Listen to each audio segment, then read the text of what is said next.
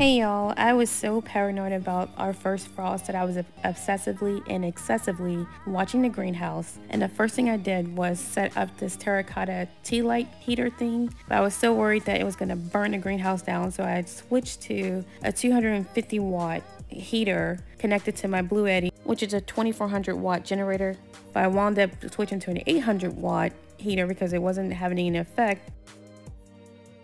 But the 800 watt was going to drain out this 2400 watt hour Blue Eddy. It was going to drain it in 3 hours. So I switched back to the 250 for the rest of the night.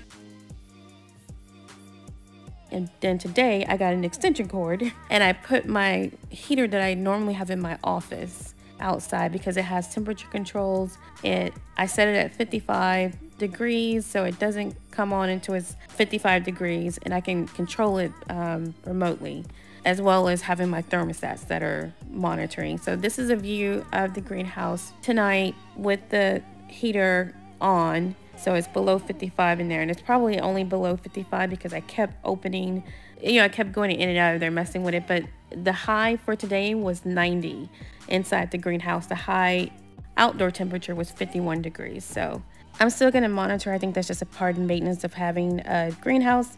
I'm feeling much better about my setup, and I'm much more optimistic about these plants making it through the winter.